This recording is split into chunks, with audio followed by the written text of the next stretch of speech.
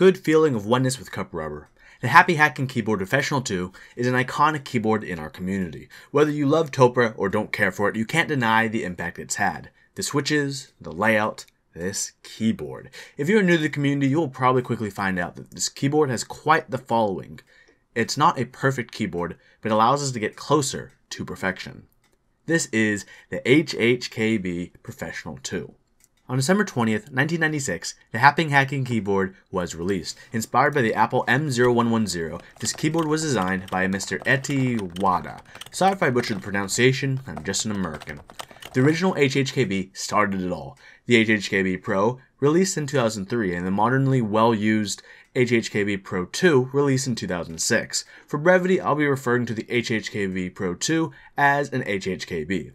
The HHKB was mocked up on a cardboard prototype by Wada Sensei in 1995, and a year later became a reality. It was PFU, a company owned by Fujitsu, who decided to use the Topre switches, which would eventually make this such a landmark keyboard. He revealed this when he was interviewed by KeyChatter. When he submitted his original idea on cardboard, he also had a blank keycap mockup which ended up being produced. He quickly found that this blank version was very popular with the students, and that's why there are blank options for the HHKB. As Wada Sensei said, hackers like unprinted keycaps. The HHKB was inspired by the Apple M0110 and the similarities are there. Interestingly, in Wada Sensei's interview, he mentioned that originally the keyboard was not to have any function or arrow keys. Those were added by PFU as they concluded commercial keyboards needed these features. The original prototypes didn't even have the Alt keys or the GUI keys by the spacebar. We have PFU to thank for these additions to Wada Sensei's original design. Could you imagine though, the HHKB without its iconic arrow key placement? A little bit of clarification before I get into the meat and potatoes of this review. Topre is a diversified company working in several different industries. Tracing their history all the way back to 1935, Topre has worked on metal press products, refrigeration, air conditioning, electronic products, and more. On their website's list of historical achievements, their electrocapacitive switches, or Real Force brand, doesn't even have a mention. Even though it may not be a historical achievement for them, it definitely is for us keyboard enthusiasts. At least they do have a section on their site for Real Forces.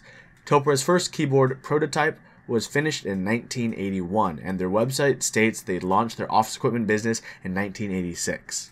The background information for Topre gives context to what I'm going to say next.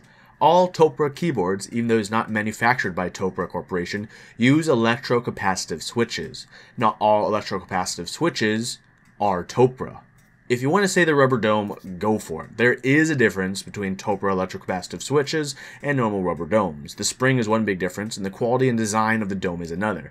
Electrocapacitive switches found in Real Forces, Nova Touches, Type Heavens, HHKBs, Leopold C-Series are manufactured by Topre and are called Topre keyboards. There are other clone switches out there and other clone keyboards like the RC930 and Royal Kludge, but I have yet to try one that feels as good as genuine Topre. Now that we got the appetizer out of the way, I want to preface the entree of this review with another quote from Wada Sensei. Quote, "I pray the HHKB stays simple." Oops, because I'm not reviewing just any HHKB, I'm reviewing mine, and mine is a bit far from simple. The HHKB is a keyboard that has a reputation in the community. It's an iconic achievement and an iconic meme at the same time. The reputation of the HHKB precedes the quality of the keyboard. Not often are there keyboards who have reputations greater than the sum of its parts. You see layouts inspired by the HHKB all the time. My X60 has its layout inspired by the HHKB. The upcoming Fiel Pro is the same way. This layout started a movement. I love this layout, and I love this keyboard. Starting out on top of my HHKB, I have some beautiful HiPro Topre keycaps. The dual legend keycaps, as well as the red accent keys, come from the limited edition JustSystems HiPro keyboard. The keycaps are for my GIS layout, so some of the keys may seem improperly labeled, but I touch type so that doesn't bother me. There is an issue though. The GIS layout doesn't have a standard ANSI enter key and a spacebar. To get around those, I had to obtain an ANSI Hipro keyboard to fill those missing keys. Under these keycaps are standard Topre sliders that have been lubed for smoothness and quietness. Under those are 55-gram domes from a Real Force 87U 55-gram, and under the PCB I have a small foam pad to help with noise, and attached to the PCB as well is Hasu's Bluetooth controller, which allows me to fully reprogram the keyboard as well as have Bluetooth functionality. The price of these mods add up very quickly. Ballpark numbers for this keyboard would place it at around too much money. What silly things do we do in this hobby? When people ask me about my keyboard, I get to say it's a Lubed 55-gram HHKB Pro with HiPro keycaps and a Hasu Bluetooth controller. What a mouthful. If I wanted, I also have some hypersphere rings I could add, but I didn't like how they affected the feel, so I do not have them installed. All these mods beg the question, is it even a good keyboard if you're going to be modding it so much? Yes, an object can be good, yet people can still desire to improve it. Without this desire to improve, this hobby would be a mere shadow of its reality. The keycaps on top are all die-subbed PBT except for the HiPro spacebar, which is ABS. Topre doesn't believe in manufacturing PBT spacebars, I guess. The HiPro profile bears visual similarities to sculpted SA, but the similarities kind of end there. Sculpted SA is very spherical on top, and HiPro is similar, but I like it much better how it cups your fingers much better than SA. This slight change makes a considerable difference while typing. If you type on SA and HiPro, you'll realize they're extremely different. I don't like typing on SA at all. I think it's garbage. But I love typing on HiPro.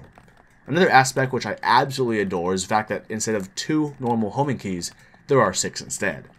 Your S, D, F, J, K, and L keys are all deep dish. I presume they left pinkies out because they're your shortest fingers and probably don't sink as deep as your other fingers. This is the only profile aside from Cherry that I truly enjoy typing on. What isn't constructed to anywhere near the quality of the keycaps is the case of this keyboard. When you're paying $200 for a stock HHKB, the case is definitely an aspect that just about everyone and their mother will be disappointed in. It's lightweight and more disappointed than being rejected for being yourself. The plastic can creak, the case doesn't have enough rubber feet, and since it's so light, it's so easy to slide around. When you pick up this lightweight, it can be hard to believe it's $200.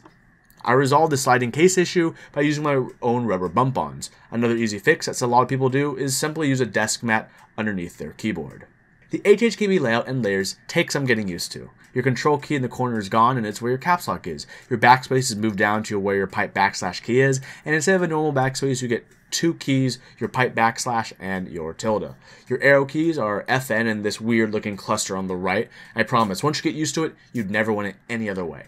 Your navigation keys are right next to that because that makes the most sense. And actually, for all my 60% keyboards, after using an HHKB, I have all of their FN layers arranged in the same way for arrows and navigation keys. Yes, I actually do use page up, page down, home, and end quite often, Brian. The layout, designed by Wada Sensei, is very practical for day-to-day use, while looking beautiful with the blockers in the corner. It gives the keyboard a distinct look that is practically unmistakable in the community. It's not the most efficient use of space, but who says the keyboard has to be? On the inside, I have 55-gram domes, which I highly prefer over Topre's 45-gram flavor. I wish that PFU decided to manufacture a 55-gram version of HHKB, because those who desire this flavor will have to do some dome swapping from a Real Force 87U 55-gram. The 55-gram domes, combined with the Lube sliders, feel amazingly tactile with a nice pop feeling. If you're inexperienced in the Topre ways, it's a different feeling that you might not fall in love with right away. I certainly didn't fall in love right away the first time I owned a stock HHKB, but eventually I learned how to stop worrying and love the Topre. While not everyone agrees, I love Lubed Topre. When done right, it feels amazing and makes the keyboard a lot quieter than it was previously. When people ask me about hypersphere rings to make their keyboard quieter, I recommend lubing the stems first, since it's cheaper, will make your keyboard feel better, and make your keyboard quieter. If it's not quiet enough after that, then sure, consider going for hypersphere rings or the new silencing rings that KBD fans have. Never go O-rings. So, imagine the surface of water like a small pond or bathtub. When you put your finger on the water, the surface tension holds the surface together. You ever so slightly feel that surface tension. Then when you add more force, you break it and your fingers slide smoothly into the water. If that surface tension was a feeling of 45 or 55 grams, that would be Topre, and that's why I love Topre so much. For me, it wasn't the fairy tale love at first touch, but the more realistic sense of love. She worked me until I loved her, and I may have been roughed, but she didn't mind caressing my rough fingers as I typed all over her keys.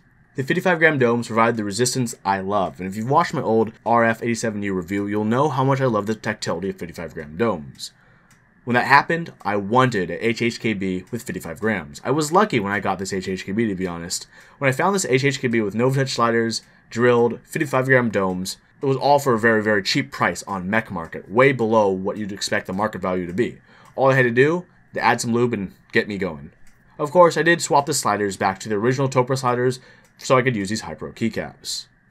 What was I saying about drilling? This keyboard isn't currently NovaTouch slidered, but it was and can be done again since I still have those sliders. If you want to use NovaTouch sliders on your HHKB so you can throw MX compatible keycaps on, you'll have to either modify your case or the NovaTouch sliders for the modifiers. Mine has the plate modified by drilling holes for the side parts of the stabilized mods, like enter and left shift. It's a really easy mod to do and a better option than chopping off parts of your stabilizer. Lastly, for my mods, I have a Hasu Bluetooth controller with a battery inside, giving me full reprogrammability as well as Bluetooth if I so desire. While I have the opportunity to change my layout however I want through TMK, I don't. I love the stock HHKB layout and it stayed. I have Bluetooth, but to be honest, I rarely use it these days since this is the keyboard that stays on my desk. So how's typing on this high-profile beauty?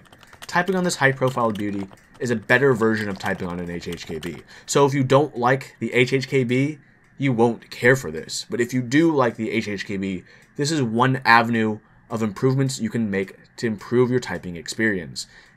And if you don't have an HHKB and are curious, this probably won't help you much at all, but I'll try to describe what I think about when I use this HHKB.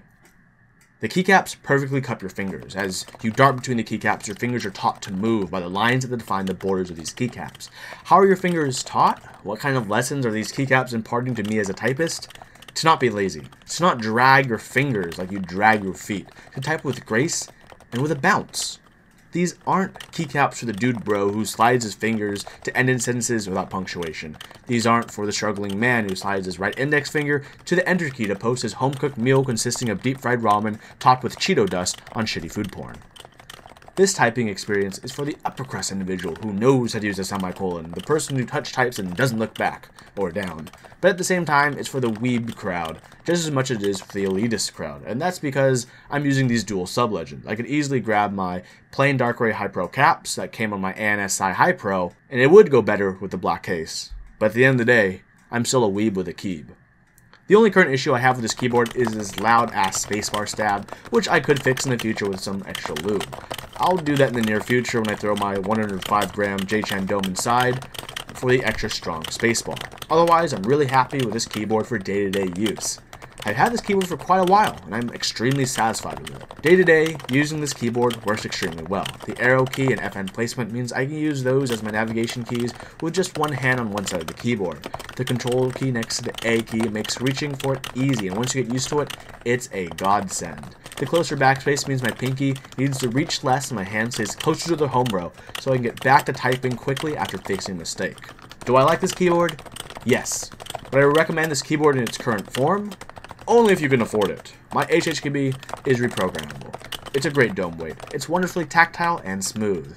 She's a classic keyboard and it feels like a step above if you put the work into her. She's fancy enough for a dinner party, but she's chill enough to hang out with you and your homies. Basically, she's waifu material. Thank you for watching.